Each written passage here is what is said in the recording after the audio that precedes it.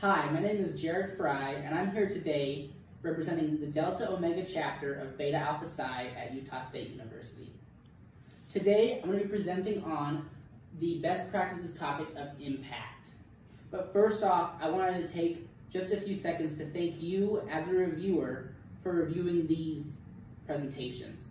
With coronavirus the last few months, I understand how complex things may have gotten, so I just wanted to thank you for taking time out of your schedule to review these presentations. So today, I'm going to be talking about a few different things regarding our chapter's impact at Utah State University. First, I want to talk about why making impact is important. Then I'm going to talk about how we hope to make an impact, how we plan to make an impact, and then the events we planned that will make those impacts on the community and on our members. Last, I want to share our total benefit that we gave the community and our members, and then talk about how we will continue to make this impact moving forward. So first, regarding the importance of impact. As an organization, it's so often that we think of impact as strictly being how we impact our community, how we impact the people we're around. But in reality, impact is a combination of the two.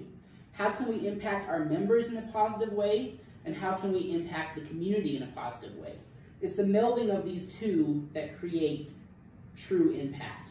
At the beginning of the year, when planning our events, we considered three different things in regards to impact.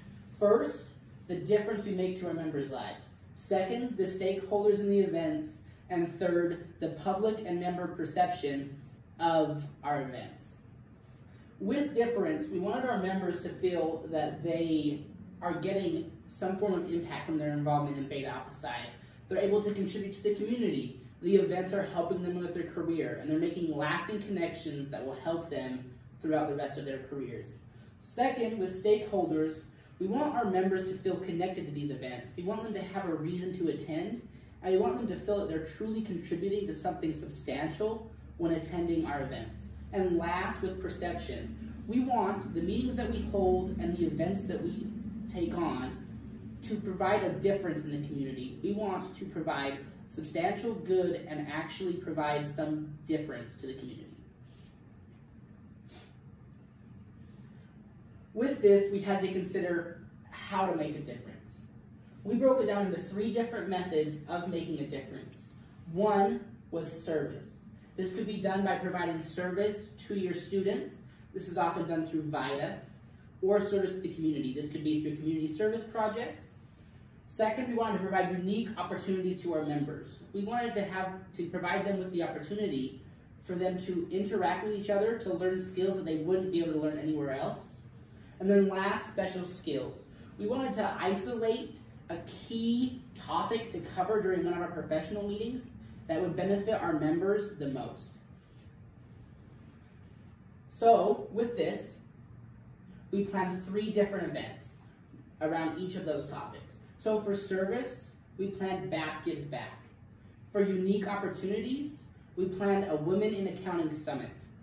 And for special skills, we planned a mental health meeting. For BAP Gives Back, we partnered with Little Lambs of Utah. For those who aren't aware, Little Lambs of Utah is a charity organization that is focused on providing goods to children in foster homes.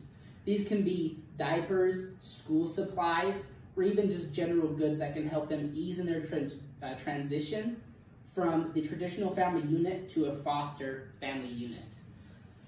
For this service event, we prepared these kits and prepared over 1,000 diapers for foster children and prepared over 200 school kits for children that are returning to school.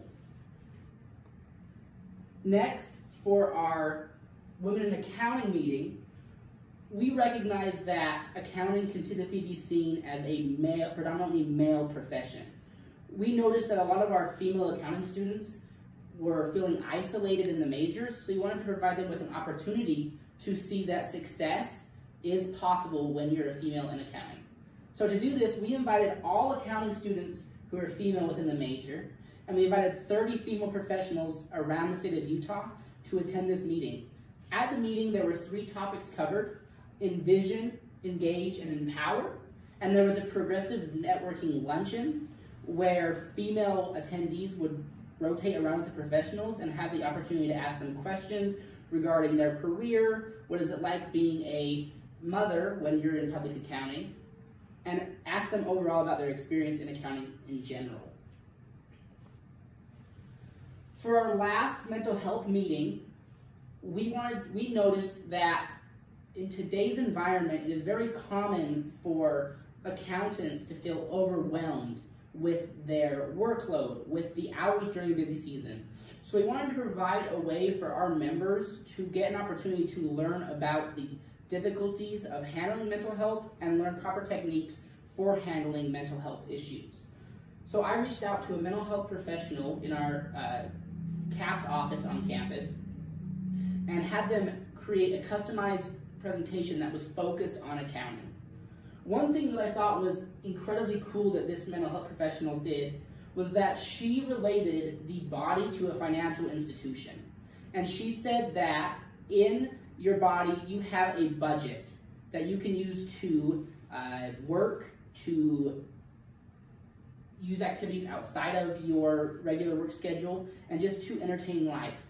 So I like that she really put it into words that we as accountants can understand. And a lot of students really understood what was going on, and it was very relatable for our members. After these events were done, we received really good responses from our members, and they said that they wanted to have these events continue on moving forward. Because of this, we created an annual partnership with Little Lambs, where we will annually host our service event again and again, and then in the future, we are hoping to provide inventory counting services for them to help them organize their goods a little better.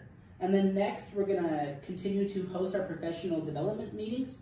These are going to be held once a semester, and we'll focus on specific topics that are important to the accounting industry as a whole.